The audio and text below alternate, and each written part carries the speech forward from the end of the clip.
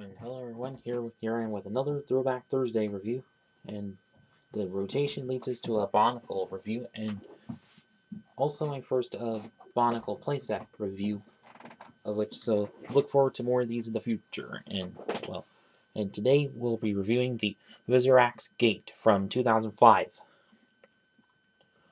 So on the front of the booklet, the Bionicle logo there, and Visoraks Gate underneath it, Lego logo in the corner, picture of everything going on in action, ages 7 and up, and set number 8769. On the back, the ad for the Bionicle 3 movie, the win on the online survey, and different things on the LEGO website. Ad for Bionicle.com, the 3 playsets from this time, and also the completed realistic set with all the features and the last building sets, and front page of which has a realistic picture of it and each Hardika minifig, of course. So now on to each minifig included with this, but I'm just going to go through all of these very quickly.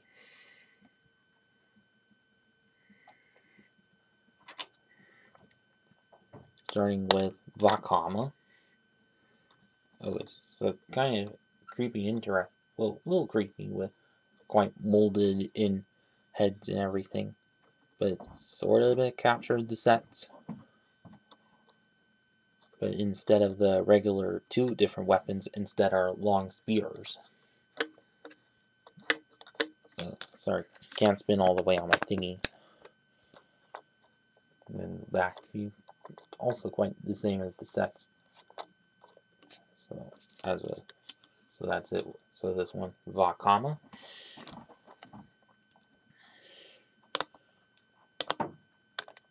Wenua.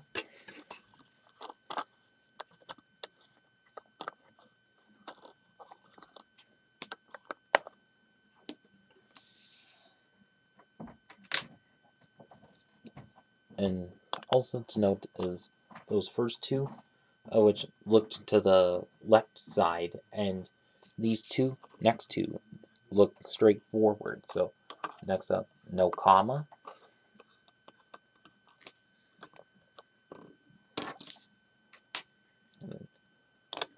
Oniwa.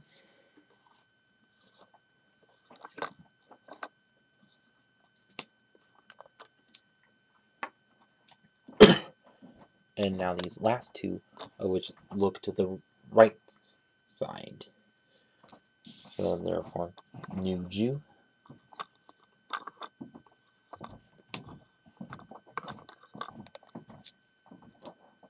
And lastly, Matau.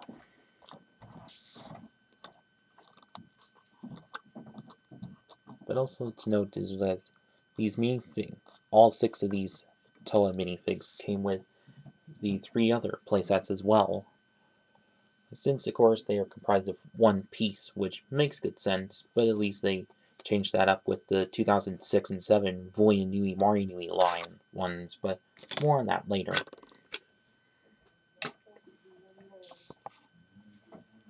But also with each of these sets is get each mini Visoraks, which quite similar as the full-size versions, but except that sorry about the background noises. But anyways, for these ones is these, also of which comprised of black and glow in the dark.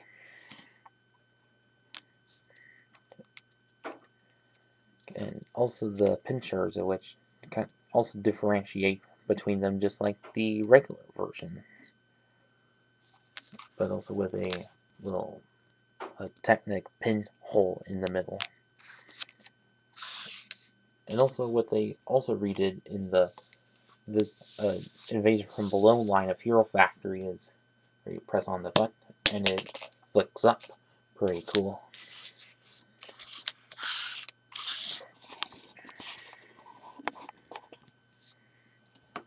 Just let me shine a little light over them so I can show you the glow in the dark feature.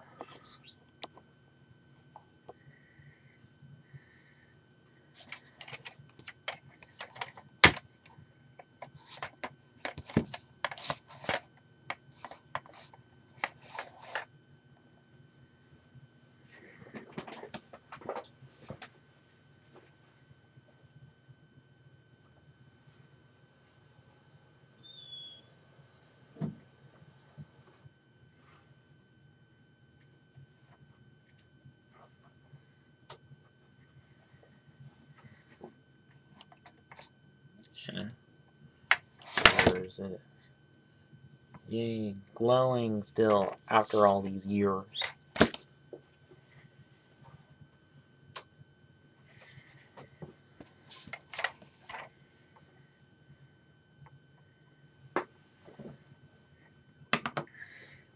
And that's about it for that.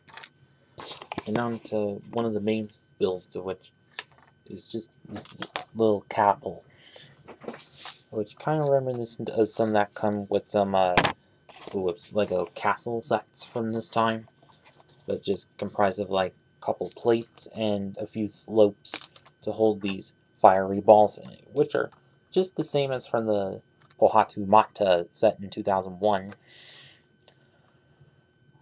See, same two pieces, but engraved with some trans orange mixed in, make it look like lava rocks, of course. Just push it and flings it forward. Quite fun. And now onto Visorak Gate itself, which is pretty cool build too, which most of these Metro Nui playsets oftentimes had. And also to keep in mind is they had a lot of jagged slopes going on with it.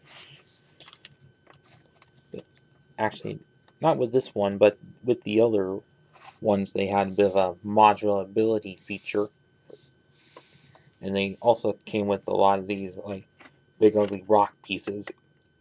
Well, almost not as big, you know.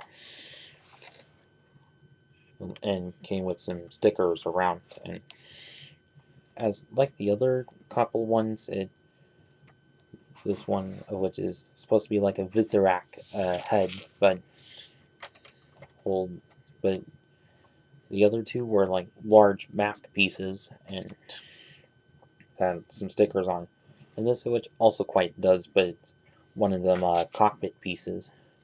And also the Visorak pinchers, but don't pinch in, but just there for decoration. And like the actual Visoraks, has green string pieces that I think they should have included with the Visorak sets so can like make actual webbing, although that would have been a little too much for them. But also another neat thing with these tiny Visoraks is to have little clip things in them, so you can clip them onto the Lego string. But this kind of Lego string, which is the kind that have studs included, which I don't see much anymore, but not sure if they're still reused or whatever the story is with that. And as for the upper area, which has another one of them, but acting as a statuette or something, and a couple light staves on the sides, and view from the sides and from the back, completely vacant, which all of these were. And you'll wonder what those Technic beams are for, is for the main feature I'll get to later. And also one of the features is where you can press this little thing here, and didn't function well, but can like launch one of the mini Visoraks right out, so, like so. So now one of the main feature is get one of these balls, which load them onto here,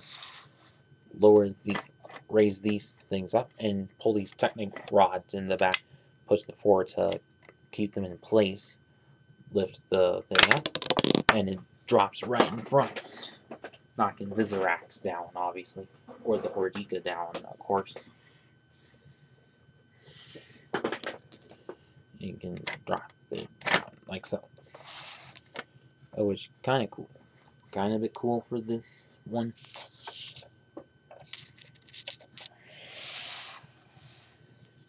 And so, let me get everything out, and we'll call the final verdict.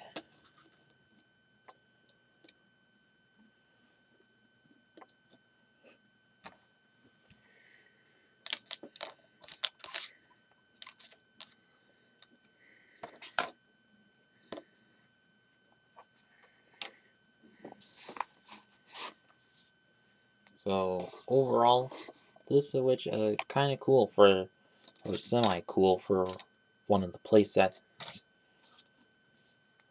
Even though the other one's a lot larger and quite a little bit cooler than this, but what? But this one's still nice. Even though this one of which may not have done much for the storyline, but the other ones did. And same within the other Mario Voyanui lines as well. But at least good, an alright start for the like minifigure. So which even though they were one piece, but at least good they changed it up a bit for the other two as well. But at least good to have something extra if you're making a layout of these playsets, of course. And if you still have this set from back then, well, if you had some good memories of it, and for those who haven't and still have access to this set, then I'd say go ahead and get it. eBay, Bricklink, whatever. And that is about it with this video, and thanks for watching.